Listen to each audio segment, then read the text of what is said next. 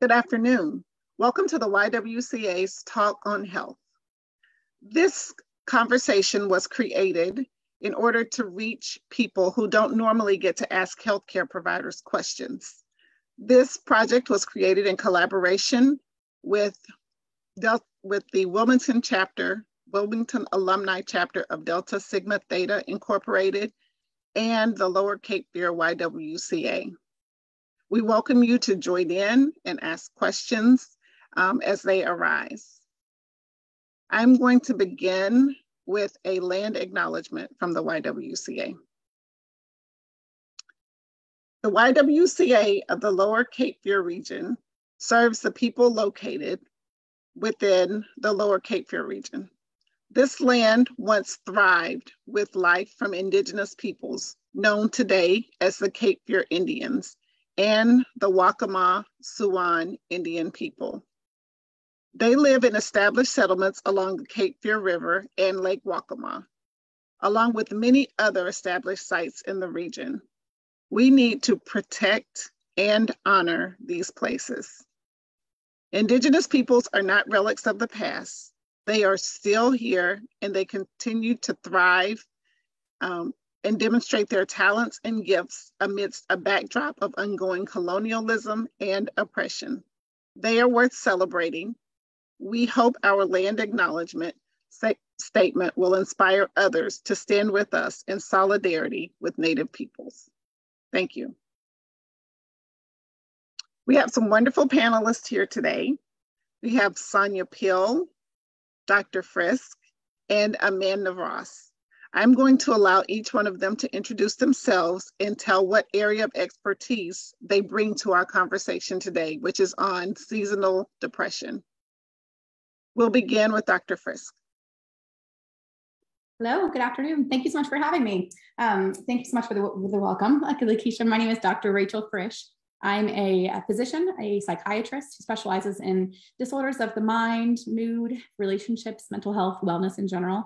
I primarily focus on the medication management aspects, so like the biologic conditions that are associated with wellness and mental health issues, but I also do a degree of individual psychotherapy for my patients as well. The patients that I primarily specialize in, I would say are general adults, but that includes a lot of reproductive women's mood disorders. I work with a lot of professionals, young professionals, and those transitioning in their careers, as well as young college students as well. So kind of the gamut of life transitions and hard things that come up in life. And unfortunately, the impact on all of us is the seasonal change, which doesn't matter what stage of life you're in, it's likely going to impact you in a big way. So within my private practice clinic, Frisch Psychiatry, I'm happy to help people on an individual level and within their families. It's good to be here. Thank you for being here. I appreciate it. Next, we'll have Sonia Pill. Hello, everyone, and thank you for the invitation to be a part of your Talk on Health. I really appreciate it. I'm currently a life coach and a business consultant for Work It Girl Coaching, executive coach. I help women accelerate growth, find balance and healing in business and in life with my reposition system. Before then, I've spent over 25 years in the pharmaceutical marketing, sales, training area. Most specifically, I spent the last 10 years as a pharmaceutical specialty rep and account rep in psychiatry. That was my specialty of origin, and studying everything about the mind and mood disorders. And as a part of the business that I do today, I help women and families become stronger healthcare advocates for themselves and for their families. With part of my business was consumer health consulting business, which advocates for healthcare for family and helps to bridge the gap between the consumer and the healthcare provider within the healthcare system, because there's so much that a person has to deal with if they want optimum health. The healthcare provider has responsibility, but we also have responsibility as the consumer. So thank you again for the invitation. Thank you for being here, Sonia. And next we have Amanda Ross. Hello, everyone. Thank you for the invite as well. This will be a good setup here, I think, to touch on depression, since that seems to be the season. I am an ex-elementary teacher, and I have moved into the social work aspect of things.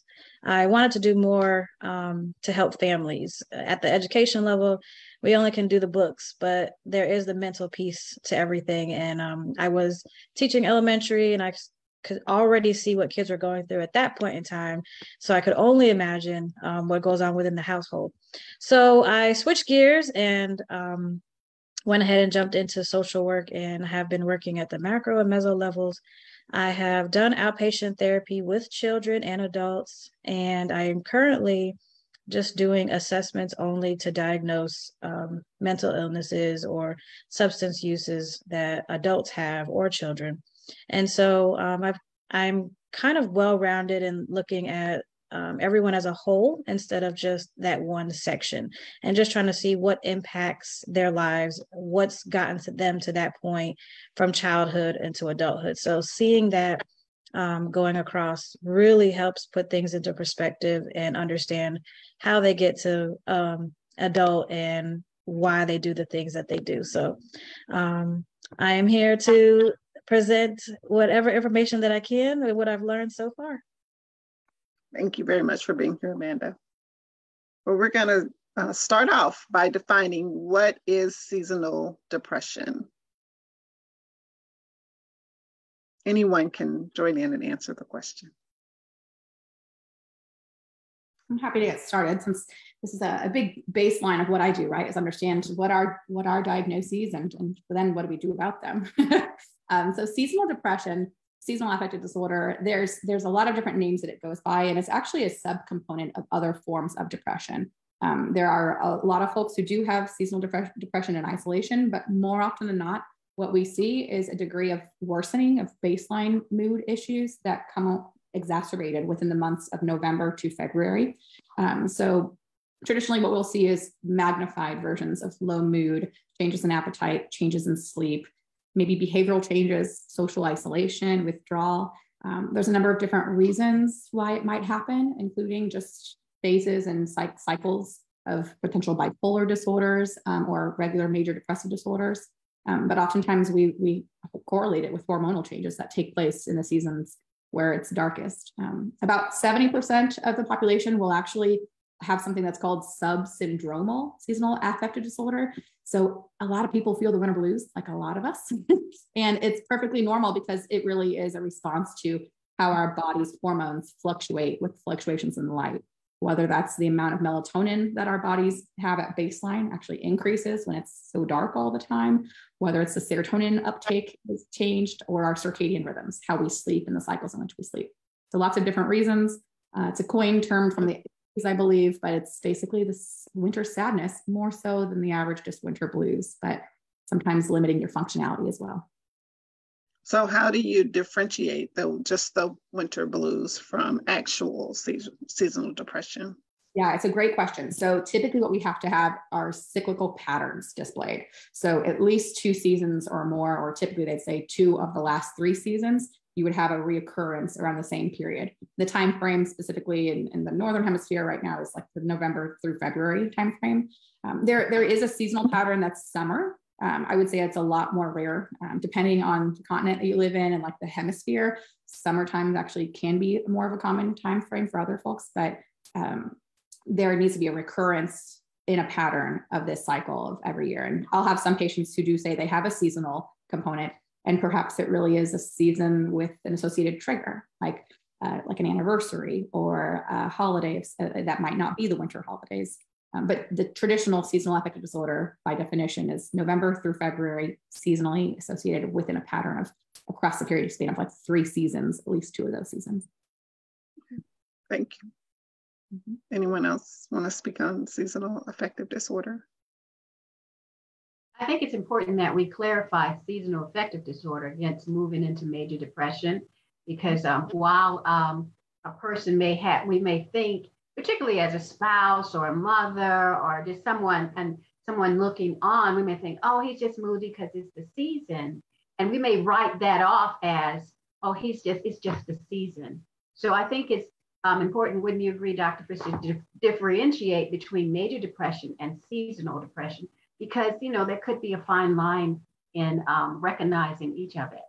Yeah, you're absolutely right. And I think the nuanced terms in the medical terminology, right? The subsyndromal, that 70% of us just feel the winter blues or sad. The seasonal affective disorder in conjunction with major depressive disorder, the functional limitations that come with that are generally much more than just being a slight bit sad or nostalgic around the holidays. There's a lot more involved, and around 5% of the average United States populace will experience actual seasonal affective disorder, but that's a big difference between the 70% of us who just get sadness or winter blues. It's more common in women. 4 times more women will experience this, especially younger adults, surprisingly enough, like 20 to 30 years old, and those with any degree of like medical or psychiatric comorbidities. So there's a lot of niche areas, niche demographics that are particularly at risk, and it's really important not to minimize or invalidate how their winter sadness might actually be pathologic and different than what all of us just might feel.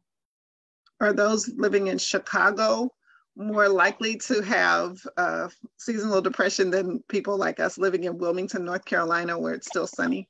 You're right. It's a running joke. It's a running joke, right? That if those freaking city, but you're not wrong. Like one of the treatments for seasonal affective disorder, we do really highly recommend that folks actually geographically relocate, if at all possible, to warmer climates, more sunshine. I can speak to that. I just moved from Cleveland, Ohio, and before I lived in the Northwest, I didn't experience seasonal affective. I wasn't sad at all. And then when in the winter season came, and it was, it gets dark at 5 o'clock, and then the skies are gray, and then it's cold, and I was just like, what is wrong with me? And then I had to recognize that it was just that I was experiencing seasonal depression, and I had to recognize it. And that's part of the reason I moved to North Carolina. Well, we're glad you came, no matter what brought you here. So,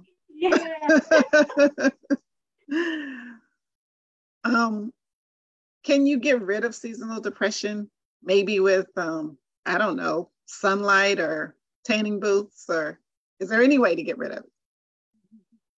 I'm happy to speak up as well. I know we have some great therapists in the room also, so that's a huge component. And so I'll let you speak on that piece. But from a general treatment standpoint, absolutely. There are, well, first of all, lots of preventive opportunities that people can really self-protect, as one of our members mentioned earlier, to maintain your wellness and prevent or mitigate the likelihood that you'll fall into a seasonal affective disorder. But once we do recognize some of those symptoms oncoming, bright light therapy is a very effective treatment mechanism. So there's these like big, large square boxes, rectangle boxes. You can buy them online at any store. There are 2 different types. Some have UV. So like you mentioned, tanning booths, those would have UV, and regular tanning booths would not be recommended, carcinogenic. And there are many different negative drawbacks to those. However, the bright light therapy boxes, they do for dermatology disorders have UV in them, some of them, but for psychiatric issues, you would use a UV free 10, I'm blanking on my amperes. I think it's lux, 10,000 lux is the intensity of the light where they're looking for, and around 20 to 30 minutes a day sitting in proximity to that bright light. So they're not terribly expensive online. They're definitely worth their weight in gold if it keeps you from having to take medications or miss work days or get worsening like immune system, physical illness in response to your compromised immune system with mental depression that comes along as well. But 23 minutes a day, you don't have to stare at the light. A lot of my patients think they have to just sit there staring at a bright light. I don't recommend that for your retina, but really just in your proximity. So if you don't work in an office with windows or get a chance to go outside often, having that for 20 minutes when you're checking email or studying for a class or in a meeting is not only might be a nice way for you to look nice, light and bright on your Zoom camera, but more effectively will mitigate depression symptoms. On top of that, of course, we use traditional antidepressants, psychotherapy, and there are a lot of supplements that are over the counter that have great evidence in deterring these symptoms as well. And sometimes getting out in the morning when the sun is the brightest, getting outside and breathing in some fresh air and getting some exercise will help too. Yeah, I know living on college campus, being at Fayetteville State, same thing. Just I would always try to find my way outside to study. I always tell students that I would see them like, why do you always go in the library and be locked up? I love to be outside. And that brightens, it's something about the sun that just brightens your spirit, and just feeling that fresh air makes all the difference. And so Yeah, well, now that we're in our long nights and short days, we definitely are going to start feeling it. And it's like, oh, it's only 5 o'clock, but it feels like 10 o'clock. So when that onset happens, I even changed the light bulbs in the house. I'm like, why does it feel so dark in here? And I got higher wattage so that it feels bright. And so we're not walking around feeling all gloomy. So it does help. Yeah, Amanda, you bring up a really good point. You said something about the bright light just makes you feel better. I'm a total science nerd, and we have so much science behind all this is, right? So when we are exposed to bright light, the pigment in our skin actually allows us to absorb that bright light and changes, it activates the vitamin D that we have. So it provides us with vitamin D and it activates it into the active form in our body. We actually can't make serotonin without active vitamin D. So serotonin, you might think, are happy hormones in our bodies. So I can throw as many pills as I want at you to try to keep the serotonin that you have, but you actually can't make it if you have low vitamin D. And unfortunately, a proportion of Americans have very low vitamin D. And even if it falls within normal limits, the low limits have shown to proven correlating with really severe depressive episodes, actually. So there's good science behind that from a vitamin D and serotonin standpoint, as well as the melatonin. So you might all recognize like melatonin gummies over the counter, little tablets or gummies that you can take right before bed, an hour or two, and it helps you kind of wind into sleep. Melatonin is what sets our circadian rhythm.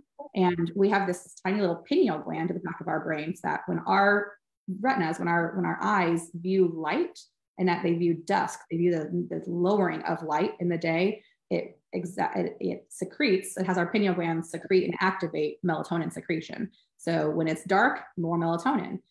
You don't necessarily want to be dosing yourself with melatonin gummies during the day when you want to be active and studying. And unfortunately, when it's dark outside all the time, our retinas and our pineal glands get confused, and we do have a lot of melatonin throughout the day, which kind of compounds the issue. Would you recommend taking a vitamin D supplement during this time? Yes, ma'am. Oh, I love me some vitamin D. It's there. You're surprised. It's surprising actually how few people take vitamin D and recognize benefits of it. I don't care about that brand you get. It doesn't really matter. They're not really all that well regulated through, online stores or in-person stores anyways, but vitamin D2 or vitamin D3, 1,000 to 2,000 international units at least a day. And if you are known to have low vitamin D, of course, check with your physician, but 5,000 international units is what's recommended for moderate or at least conservative vitamin D deficiency, which most average Americans do have in the winter months. So you mentioned antidepressants, and as a family physician, a lot of times when I start people on medications, they want to know if they can ever get off. So can you talk about how long people would have to take antidepressants for seasonal affective disorder, and if they would have to be weaned off of the medication? Well, I apologize, Dr. Jarrett. I forgot that your title is a family physician. I'm sure you see a lot of my patients for sure as well. We share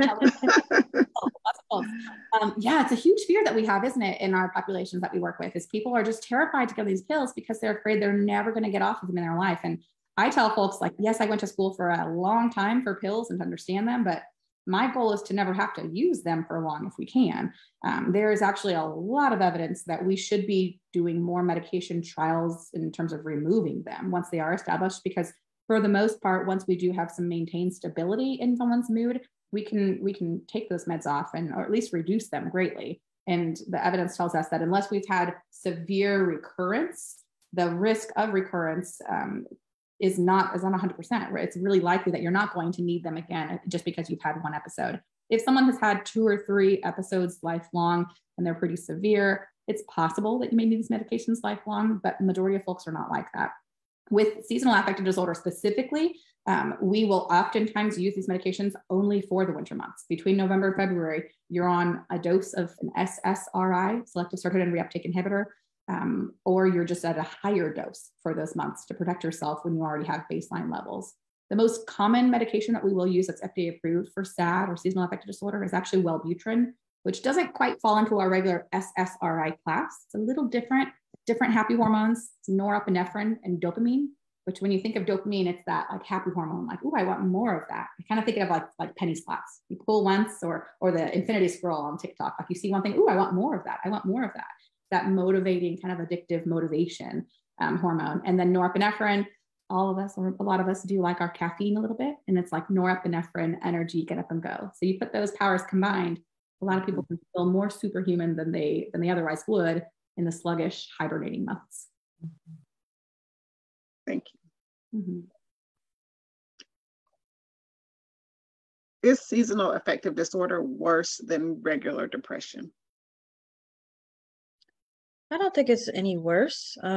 It can, I think that if people can't get out of that seasonal and we're out of, okay, it's winter, we're getting ready to go spring, we're thinking about birds, flowers, planting, that sort of thing, and people are lagging behind is what I would say. And they're just like, well, I still feel depressed or I still feel like this. And then it's at my level, it's just more so, okay, well, what's causing that? Is there anything traumatic? Is there a mental health illness? Is life not going the way you thought it would? You know, what kind of life changes are occurring? I think that's how it kind of just flows into major depression. But seasonal can be just as it is. It's just seasonal. Yeah, it's just wintertime. Everybody dreads the wintertime, but if you find the bright light of it, it's, you know, winter. If we get snow here, I'm from Connecticut, so this is all still new for me, even 10 years later after being here. But I enjoyed seeing the snow. I enjoyed being out in the snow, still being outside. Whereas here, it's like, oh my gosh, the snow is coming, and now I gotta run, kind of thing. So instead of embracing it, more so just hibernating. And so I feel that, you know, I tell outpatient clients that what's the underlying of everything? Why do you feel like you can't get out of it? What are those causes? And those are the things at my level that we're looking for. And then we can treat appropriately. And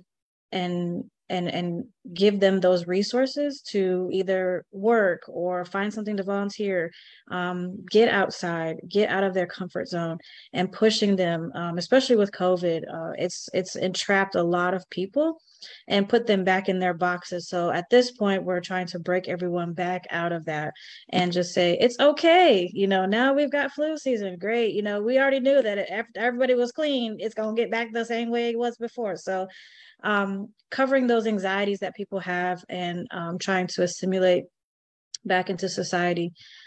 So things can be overcome unless there are underlying issues.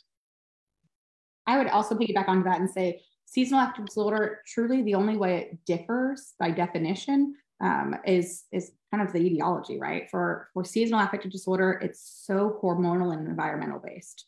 And the presentation can look the exact same, right? Major depressive disorder, like the title, which in our line of work in mental health, right? So much of what we do is semantics of like, what do we call this? More important to me is the symptoms. How does it feel? What's presenting? So the symptom presentation looks pretty similar. A lot of people are very low energy, very high appetites or binge eating or stress eating, like carb cravings, very low motivation, like I said, social isolation, low mood, sadness, maybe tearfulness, sluggish. The presentation is the same actually as what regular old major depressive disorder is. The difference is that there's it's like a specifier of this is major depressive disorder with seasonal patterns. So it's the season itself, it's the hormone changes that happen during that season. What we have to be really careful, and I think unfortunately a lot of clinical providers might confuse, is that it's just the season and the things that change in the season make it stressful, so therefore it's seasonal affective. Seasonal affective disorder or seasonal pattern of depression is not actually correlated. You can't define that if the triggering causes for the depression are like seasonal unemployment or seasonal changes in school schedule or triggers by being around a particularly traumatizing family dynamic, or if there are environmental stressors that have nothing to do with the seasonality, more so with the pattern of the environmental exposures and the changes of what happens in that environment. That's just like any major depressive disorder. Presentation's the same, but it's all about the etiology of how it got there. Because let's be honest, some of those patterns, whether it's in the winter holiday seasons or it's 4th of July, you might be exposed to the same things, and the seasonal patterns might not be seasonal just during those winter months. Good. I was going to ask you about that because I know a lot of people do have some holiday blues, so and how that related to seasonal affective disorder. So thank you for addressing that. We are busy people this year, I'll admit. I can imagine everybody on this panel is incredibly busy given how difficult holidays are for a lot of people. Right, exactly. Sonia, did you have anything to add to that? I would add to that. I would say when we're dealing with, just the change in the temperature, the change in the seasons, feeling a little blue, maybe even going into season affective disorder, is one of the things when I first moved to that northern place, my friend told me, you have to stay busy you have to make yourself get out in the wintertime. Don't hibernate.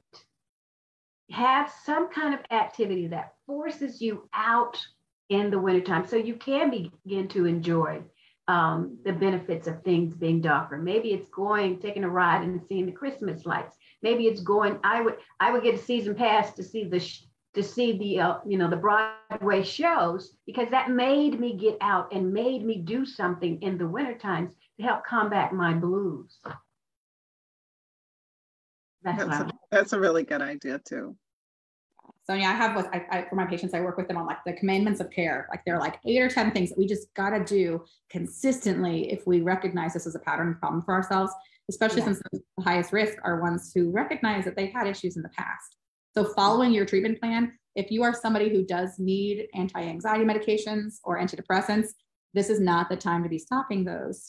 This is not the time to fall off your therapy, to stop seeing your life coach, to stop exercising. No, this is the time where we follow our treatment plan and we take care of our body. We're hitting the gym more, going out for those walks and bundling up just because it's cold, doing all those things that we know can give our natural endorphins and those natural coping skills a boost. We do not turn to drugs and alcohol, even though it is so particularly risky and slippery slope at this time of year. It's everywhere. And with my patient population, I also include high sweets and just food. I work with a lot of healthcare providers, and guess what's in the hospital season, like the hospital rooms during this season? My nurses and doctors that I see, there's just candy and carbs everywhere. And that is our coping skill, right? Like not all of us have the opportunity to turn to a traditional drug or alcohol. You're at work, so you're turning to those brownies, and it's a whole bin before you recognize it. It do make you happy. I got to give you that. Yeah, absolutely. Sonia, it's a different way of it makes you happy while you're eating it, but not after. Yeah, they're a good pick me up. Right. Girl, we have science. So my husband's a neuroradiologist, so he studies brains in a very different way. He doesn't talk to the soul all day long, and he likes it that way. But we have images, functional MRIs that show us how our brains light up with dopamine with those sweets. Our brains light up. You give me Taco Bell, woo, it's fireworks, because it's but we got to try to really watch how we self-treat dopamine by the addictive. We have to manage our stress. So the second we start realizing that we're not feeling great, get back into that therapy, start scheduling things for yourself, not isolating. I am all for scheduling plans with friends. The loyalty of, okay, fine, they're going to drag me out. Fine, I'll go, versus I'm going to hold up.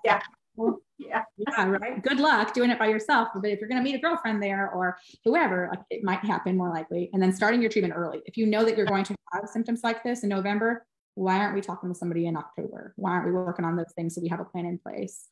So planning ahead, and then just taking a trip, get out of the winter blues areas, go take a trip somewhere nice and warm for a little bit. So those of us who are in the middle of North Carolina might be coming to the beach to visit y'all for a little bit more this winter.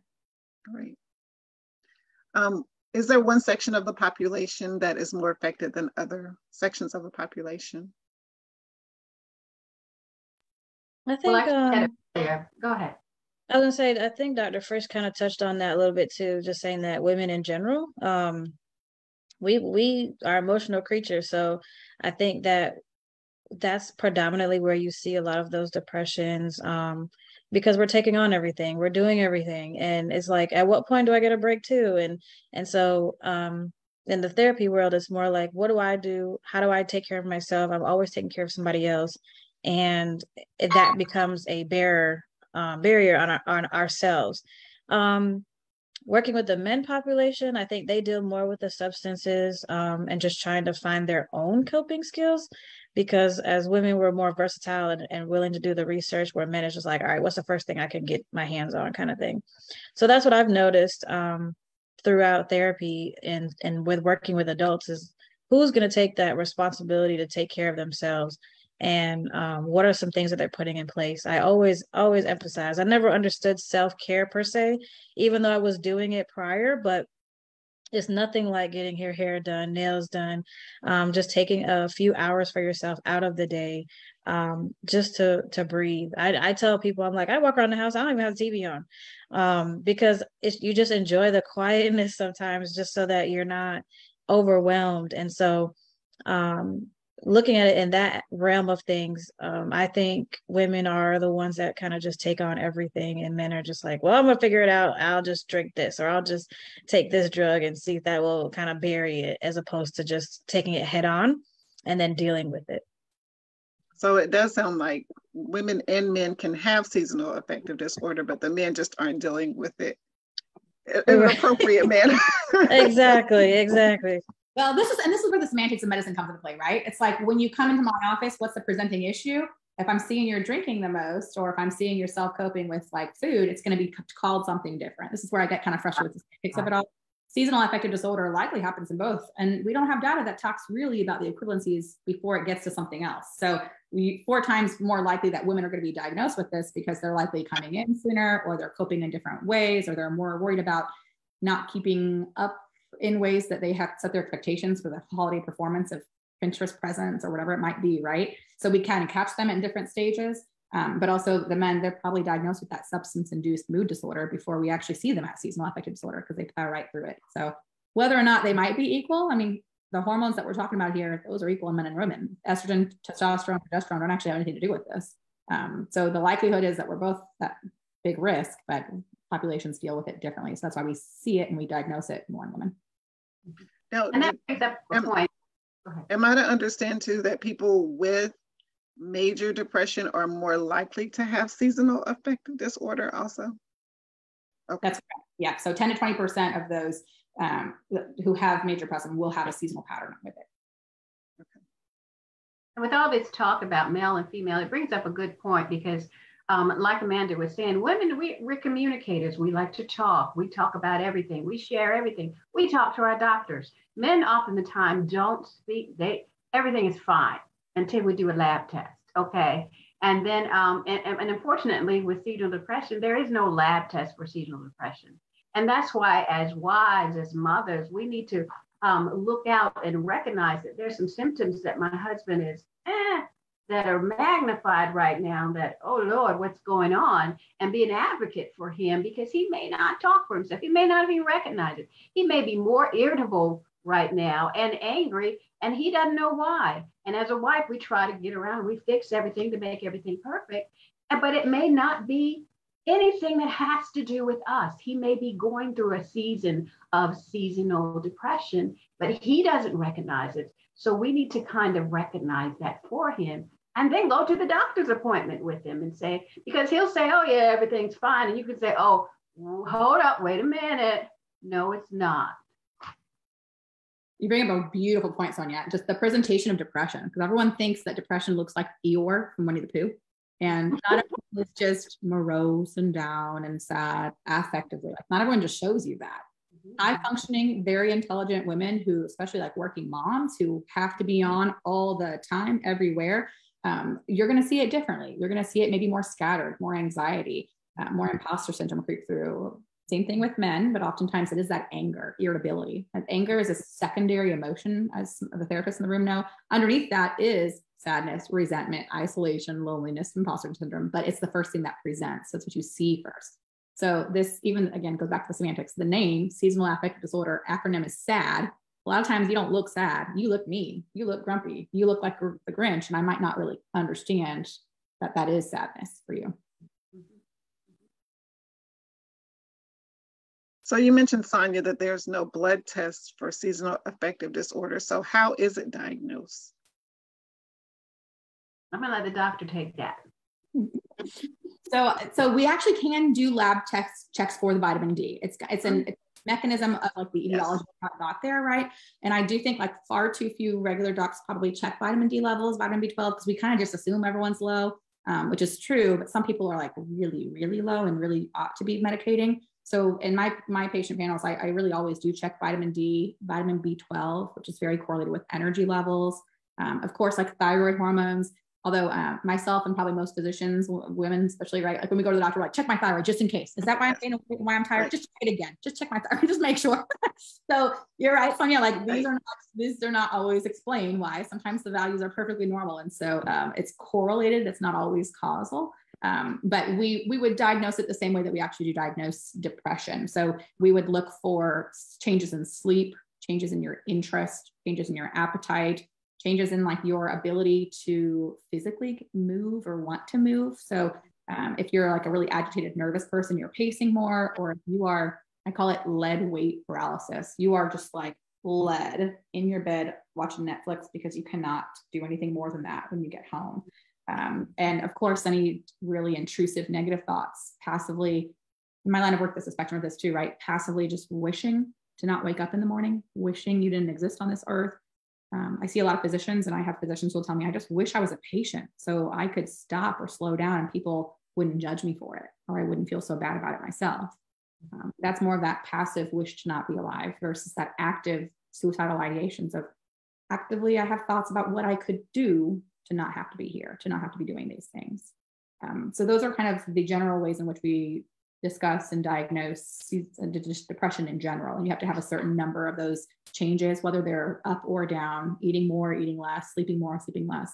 And specifically with the seasonal component, like I said, 2 consecutive cycles of seasonal changes where those exacerbated. And traditionally, you're not really supposed to have exacerbations outside of that. So if it's purely seasonal depression, seasonal affective disorder, it would only happen consistently like these last 2 years during these months and no other times.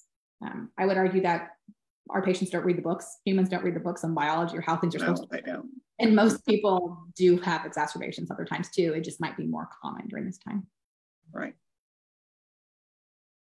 So do they just wake up on April 1st and they're like, fine? Wouldn't that be great if I could be like, I'm gonna take holiday April 1st because Bond. Right. Well, does the time change? I guess the time change does affect them also, right? Absolutely. I would say that any changes in the circadian rhythm cycle, right? Like with a second, we're trying to force our circadian rhythm to be different and respond to the light in a different way. I don't know about in your practice, but in my practice, I feel like the second that daylight savings time changes happens, I am just like booked. I am booked. And I think people feel it immediately. And even now, like, I'm like, oh my gosh, it's about to be 2:00 and the daylight's gonna be done soon. I still have X, Y, and Z to do. So the thought of having to get errands done, you don't want to drive at night, it sets on, and even my body is still adjusting. I can tell when it's coming, and then I can tell when it's here, and I'm like, gosh, it's only 5:30, but it feels like 8. And I'm waking up an hour earlier, or I'm going to bed an hour earlier, and I'm just like, I have to get back into a rhythm. So definitely that's where those seasonal things are coming in play, because you're trying to do so much in such a shorter amount of time. And then when you get home, you're like, oh, I'm done. Like, I can't do anything else. I'm going to lay down somewhere. So. And I think we have to think about our friends and family and patients also who don't have the means to force it to be different, right? Like those with means can hire a babysitter to deal with the kids so they can get more stuff done later at night, or pay to go to a high-end gym where they feel comfortable, even if it's really dark, just going to work out. A lot of patients don't have that access. And so the second it's dark outside, you're not leaving the house, because why would you go put yourself at risk for self-care that might in turn actually hurt you if something happens out there and you don't have support? So I think I'm a big advocate for like the biopsychosocial model. Is it not only your hormones, not only your mental health, but it's the environment you're in, it's your own psychology, it's everything around you that holistically creates that setup for disaster or success with somebody. And if you don't have the means to, go to a show or go to a movie, one of the things I would do, in the wintertime, is I would just go to the mall and walk rings around the mall. Because, I don't want to be cold in the snow and the ice. Well, we don't get that here. But, I don't want to be cold or in the snow and it's dark. Man, I just heard that we have the second largest mall in the USA, second only to that big one in Indianapolis. Man, that'd be an awesome track to walk around in through the wintertime, because they got those bright lights and they always got the happy music and a lot of people there. So that's a great place if you're feeling kind of blue and like, I know I need to do something. Get your girlfriends together, get your guys together, get your kids in that stroller and push that baby through the mall to keep yourself active through this wintertime. I also like the suggestion that Amanda made about just changing the light bulbs, and that's something that's a reasonable price.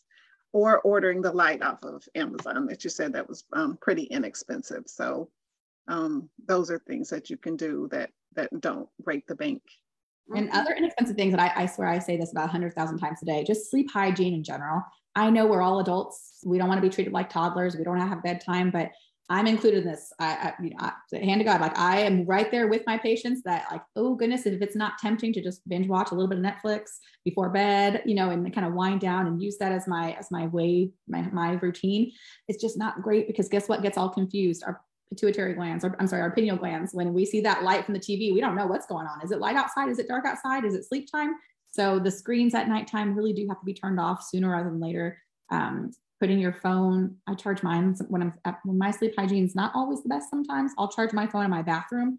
So I have to get up to go turn off the alarm. It's nice and echoey there. So it's real loud, but there's a barrier between it being so easy to just check my phone and scroll at nighttime. So putting some space between yourself and those screens and just making sure that you are allowing yourself that wind down routine, regular routine of bedtime and wake up time, so that you do, again, set yourself up for success. And those don't really cost a thing, actually.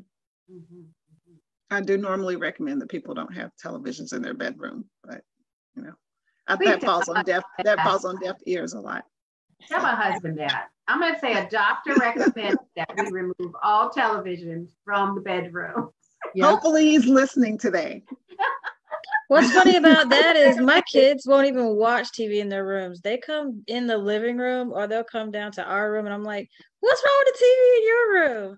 So girl, keep it that way. So I get it. Or sometimes they're on their iPads and I'm like, all right, you have too much screen time. I'm like, okay, well, you can either watch TV or nothing at all. They're like, well, isn't a TV a screen? I'm like, listen, don't get smart, okay?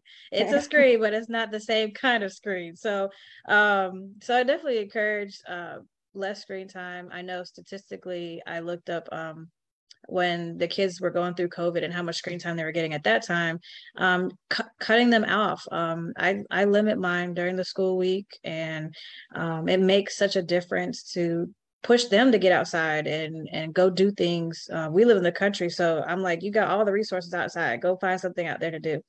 And so it's the same thing as adults, get outside, go with them, sit on the porch, watch the cars go by, do something that's outside of your box. I think that's the hard part, right? Adults were like, we know better. And then here we are just doing the worst. So I'll sit out of my husband's hand more often than not right before bed. And I lovingly, jokingly, not so jokingly tell patients all the time, our beds are for sex and sleep, nothing else. Subway sandwiches in there or Snapchat or like we're not associating that space with anything else except for those behaviors that we want in that space, right?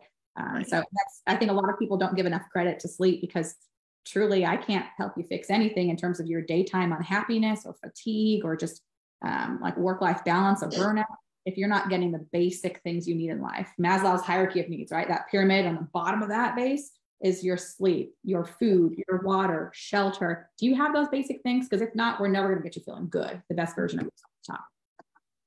And I would say, don't get discouraged. Try something new. Turn your screen off early. Do all these things that the suggestions that we have, but give yourself time. It takes 28 days to break a bad habit and create a new one. So do it day after day after day, even though you may be waking up or not going to sleep. Give your body time to go through that transition so you can get to that good place and good health. Don't be impatient. And it's hard because we got everything at our fingertips, but we got to give our body time to readjust. I agree. So if you do everything sometimes it's hard though to do those things when you're depressed, of course, and that's what we're talking about. So sometimes it's hard to eat healthy and to get sleep and to exercise. Like even since it's been cooler, I found I used to like walk 5 miles, 3 or 4 times a week, and now I don't even want to go outside. So it's really hard to push yourself to do that kind of stuff. And that's where it's important to make sure that you have that accountability with people who know you and love you well and know what's a normal fluctuation and how can they hold you accountable to those things. What I see far too often are people who have reached that point where they really, I spoke with a young person last night who cannot leave the bed. They cannot leave the bed. And the idea of their parents or their loved ones just saying, it's so easy, just get up and go for a walk, go for a run. Believe me, I'm not depressed and I'm not running marathons. That's not my coping skill, right? And so to be told to just go do those things at a certain point, it's really important to involve professionals, therapists, physicians, just to make sure that we can help make a plan that feels somewhat stepwise appropriate to get you feeling possible, because it is. We know it is, but being guilted into it's actually not all that effective. Right. Absolutely. Absolutely. And before the seasonal depression season begins, like Doctor was saying before, get your advocates together, right? Tell your girlfriend, I need to be accountable to someone because I know I may enter this season. It can happen year after year for me. Get an accountability partner, somebody you know you can trust and who'll be there for you before the season begins. That's a great idea, Sonia. And set up some lunch dates and some outings with your friends that know that you're going to have problems with that. It's a really great idea. Okay, well, we're almost done. And normally I give everyone about 2 minutes to leave their parting information to the community. So I'm going to start with you, Dr. Frisk. What would you like to leave with the community about this conversation? So it's a big question. I do think that people need to have a little bit more grace for themselves in general and acknowledge that this season is hard for many, that 70% of people have that subsyndromal. 70% of people is a lot of people. I would say the majority of folks who are walking around in this transitional winter time period are not feeling their best self. So give yourself and others some grace for that.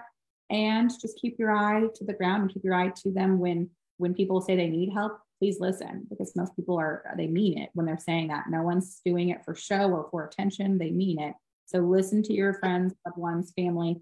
Make sure we get them help if and when they ask for it, and make sure that you are also taking care of yourself, because you cannot care for them the way that you want to unless you're caring for yourself first. And that would include all those preventive strategies we've talked about, as well as actually seeking higher level help if you need it. Happy to be of help to folks. I'll go ahead and put my contact information in the chat here. Thank you. I do telemedicine, so I can see anybody across the state of North Carolina, and happy to help with individually. And if you have friends or loved ones that could be of services or some help, happy to talk with them as well. Thank you very much, Dr. Frisk. Sonia? I just want to encourage people that if you're walking through this, that this too will pass. So get the support you need while you're in this season. It won't last forever. And if you have someone who is going through this, help them walk through it, be their advocate for them. They may not even recognize it. So be patient with them, be patient with yourself, and help support them. Don't criticize them, help support them. And like Doctor was saying, self-care for yourself, because it can be hard to watch a loved one struggle. And sometimes a loved one's in denial. And that's even harder when you're seeing that person. So make sure you're taking care of yourself during these seasons. Try some of these different ideas that you learned today. It may be that one thing that can make all the difference for you. And I'm here to tell you, you're worth it. You can get better and you're worth it. Winter can be the best season ever if you do some of these things that you've learned to do today. You're worth it. Get out there and do it. Thank you. Thank you. Amanda? I'm going to just say self-care is one of the most important things that we can do. We hear it often. Sometimes we don't understand what that actually means, but even if it's just taking 10 minutes of just that peaceful moment, take everything away, that is still self-care. It doesn't have to be something you have to spend money on, hair, nails, going to a spa, whatever the case may be. Just taking that moment for yourself makes all the difference. And outside of the doctor medicine, I always will say holistic is always way to go, and embracing what we have, where we are, and just taking that in. Supporting yourself, surrounding yourself around positive people makes the difference as well. If there's family that you're close with, and you're not far away, especially living in the country, hey, I want to come over just to get out of the house.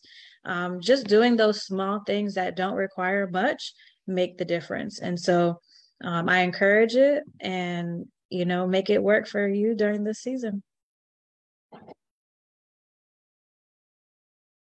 Thank you very much. I'm going to add, don't be afraid to seek help. And to remember that this is a real chemical change for people's brains. So, you know, don't beat yourself up or feel guilty about the fact that you don't feel well during the winter months, but actually seek help. Thank you all very much for coming. And everyone have a good afternoon. Thank you all so much. Good to meet you all. Thank you. Bye.